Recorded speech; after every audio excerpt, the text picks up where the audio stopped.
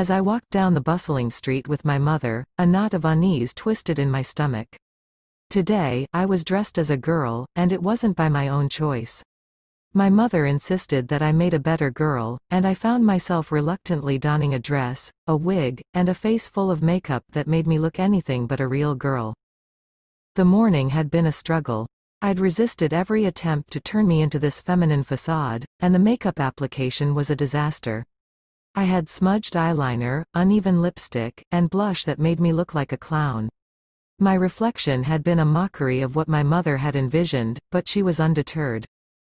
Had you cooperated this morning, they'd be thinking, what a pretty girl, instead of calling out, hello Sissyboy, she scolded as we strolled down the sidewalk.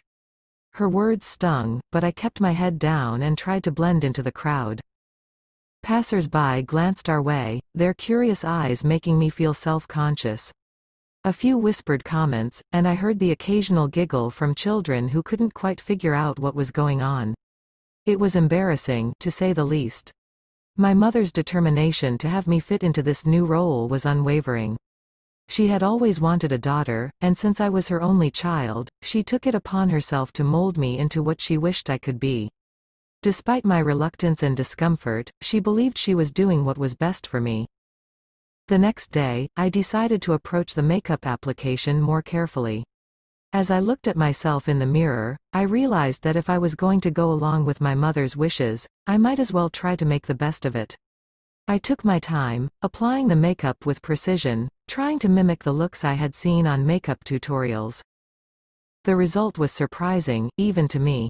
I looked in the mirror and saw a girl looking back at me. The makeup concealed my features well enough to make me appear convincingly feminine. It was almost as if I had transformed into the girl my mother had always wanted.